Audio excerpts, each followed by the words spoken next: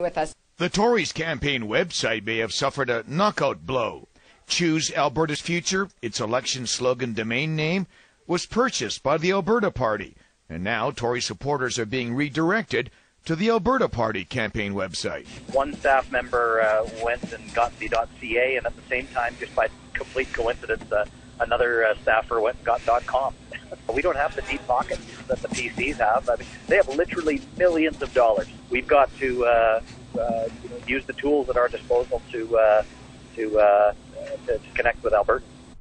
The Alberta Party spent about $150 buying the two domain names, and Greg Clark says they're keeping both of them. The Alberta Party will not sell back either one to the PC campaign team. Gary Bobrovitz, Global News.